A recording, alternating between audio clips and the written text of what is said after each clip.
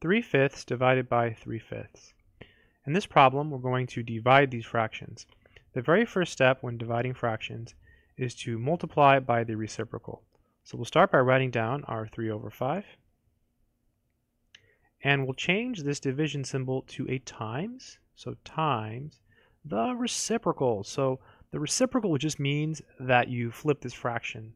So this is 5/3. Again, division is multiplication by the reciprocal. So important. So now we look for cancellation.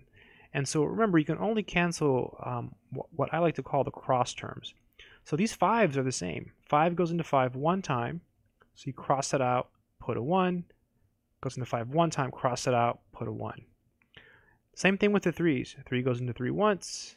3 goes into 3 once. Boom. And now we can just multiply straight across. So 1 times 1 is equal to 1. 1 times 1 is equal to 1. So we have 1/1, which is just equal to 1. Really nice problem. I hope this video has been helpful.